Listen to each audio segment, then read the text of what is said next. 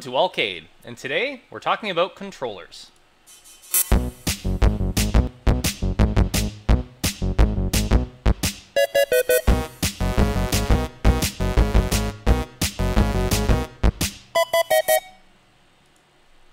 So today we're going to be talking about all controllers, their compatibilities, where they work best, etc. And today we're going to be using the 64-bit system for testing.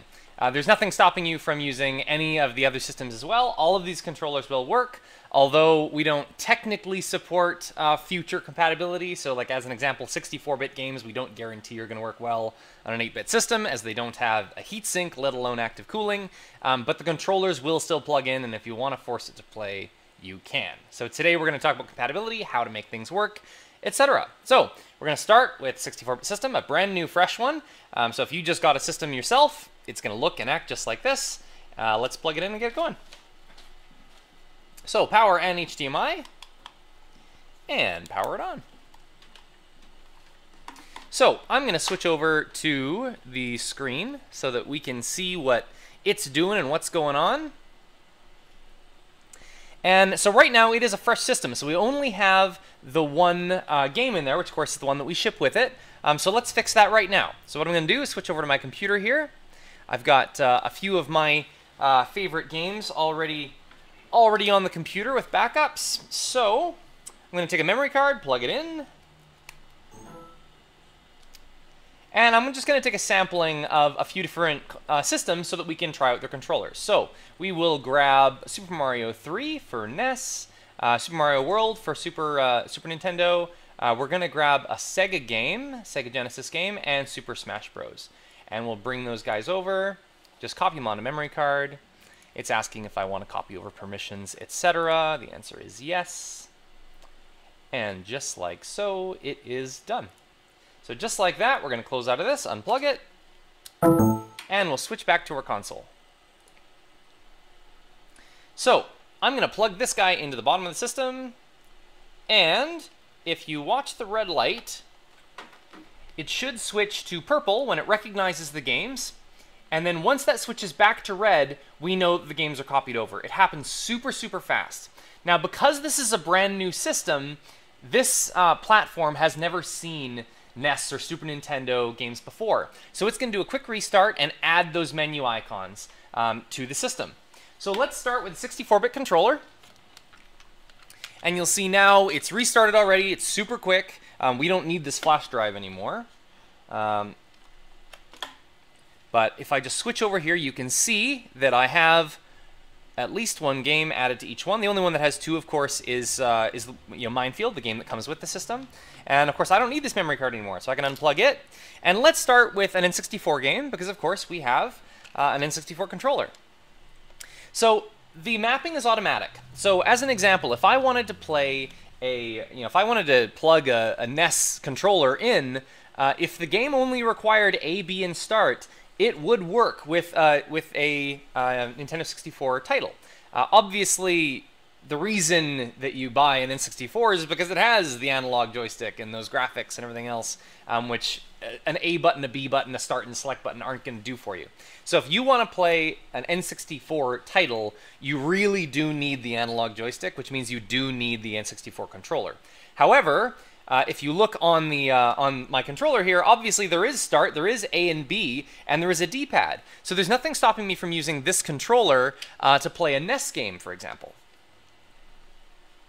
So there's no point in me plugging in a NES controller and trying to play Super Smash Bros. Because it's just not going to work. But part of the controls is showing you one, that they play well, which of course all the mapping is perfect in here.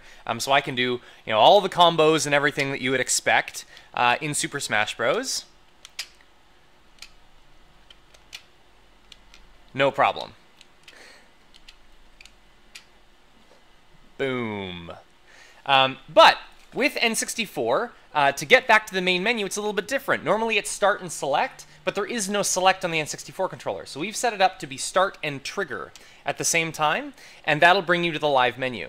So if you wanted to save game states or anything like that, you would do that here. So start and trigger are the buttons you want with the N64 platform. But to show other controllers, let's get something else plugged in. So let's go to my favorite, which is NES. So as soon as I plug it in, you'll see it pop up on the bottom of the screen, basically saying that it's recognized it, it knows what it is, and that's the automatic button mapping happening. It's recognizing the controller and it's mapping everything for us. So now I can close out of this title, and I can switch over to a NES title.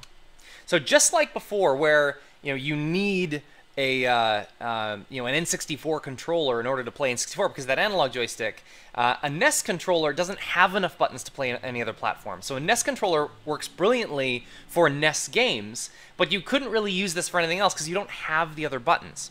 However, every other controller has the ability to play every other controller has the ability to play NES games. So as an example, I'm going to go in here and show that actually works, and that was me screwing up, not the controller failing.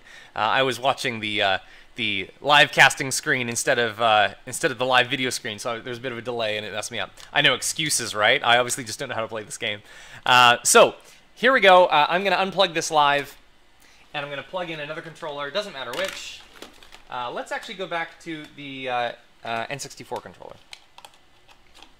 So now I'm using the D-pad, and I'm using A and B. So you got to get used to the feel a little bit because, of course, it's a different controller, but it's working perfectly. And I can unplug again there and switch over to Super Nintendo.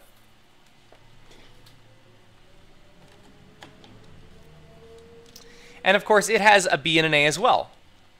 So once again, it plays perfectly.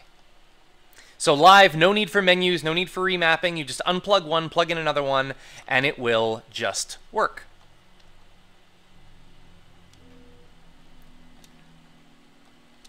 I missed it. The only real difference, the only thing that isn't maybe entirely intuitive, is with the Sega controller. Because with all Nintendo platforms, B is on the left. And with Sega platform, it goes A, B, C. So we have deliberately messed up the mapping a little bit on Sega. And that is because if you want to play a Nintendo platform, you're instinctively expecting this to be B and this to be A. So we've mapped it so that that's intuitive. So that you can use this controller and it'll still feel like you're playing a Nintendo platform. If you're playing a Sega game, it automatically remaps to be correct for Sega. So to prove that, with Sega, once again, there's no select button. So it's going to be start and menu, which is hidden on the corner here. Brings you back to the menu. So now from here, I can go back to Sega. And as soon as I load into a Sega title, see core remap loaded. You see that in the bottom left-hand corner? It's recognizing that I have a Sega controller and I'm using a Sega platform, so it's remapping yet again. So this one remaps both in our ALLCADE system and separately in Sega. And this is a new update for version 4. So if you have an older ALLCADE, this won't happen. There will be an update, which of course you can apply, which will do this for you. So in the older system, A was A, B was B, which is correct mapping, but makes playing these Nintendo titles difficult, if not impossible. So with this new update, you're able to play Nintendo games natively, comfortably, intuitively, while also being able to go into Sega and playing those titles intuitively as well. I am absolutely no good at Mortal Kombat, so I'm just opening it up to show that it works, but I am terrible at this game. I've never been able to ace the combos required to beat even the easiest computer opponents.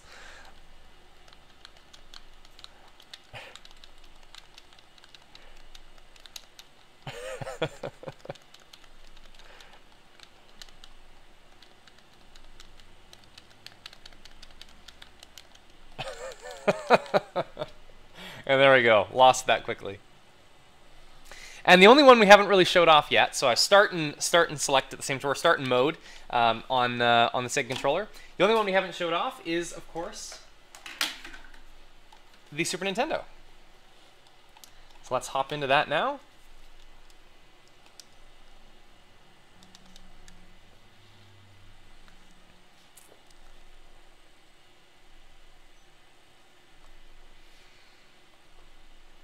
And And here we go.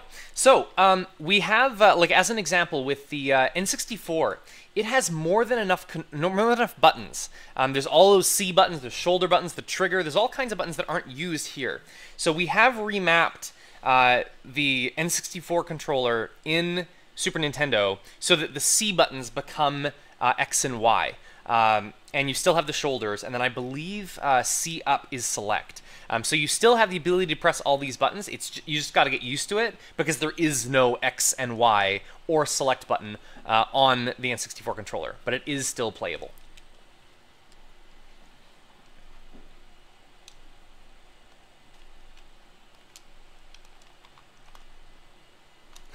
Ran too fast. So I'm going to plug in the N64 controller here. Maps live, just like everything else. And of course I'm using the D-pad instead of the analog. But here I go.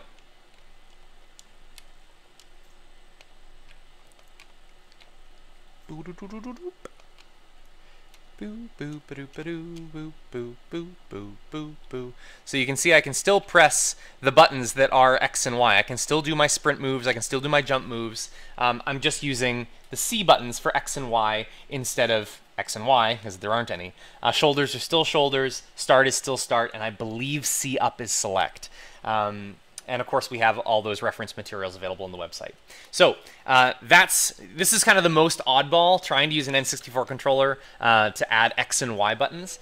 If you were playing Super Nintendo, in most cases you would want to be using a Super Nintendo controller, or even the Sega ones map decently well. N64 is a bit of an oddball because you got those tiny C buttons you're trying to repurpose. And of course with N64, no matter what platform you're in, start and trigger is how you get back to the menu. So that is an overview of controls, controllers, mapping, and how they work. We will have an advanced tutorial showing you how to do remapping in the event that you want to be running platforms that aren't officially supported. So any Nintendo, like the 16-bit, 8-bit, and 64-bit Nintendo platforms will all natively work, as well as Sega, of course. There are a lot of Game Boy systems that are directly compatible and do auto map, but if you want to get into the territory of PlayStation games that require multiple analog joysticks, things like that, we do not produce a controller for that kind of market. So that's the kind of thing where you can do it. The system will do it. You can plug in a DualShock controller and it will recognize it and it will attempt to auto map. But we can't guarantee perfect mapping because, of course, we don't produce the controllers, so we don't know how they're made, we don't know how they're going to work. But all of our platforms, all of our supported stuff works natively, and we'll have an advanced video showing you how to kind of push the limits if you want to expand into those other platforms that aren't officially supported. So, thank you for taking the time to watch. I hope you've learned a little bit about how the system works and what effort we've put in to make it work well. That's all I got for today, and we'll see you next time in another video.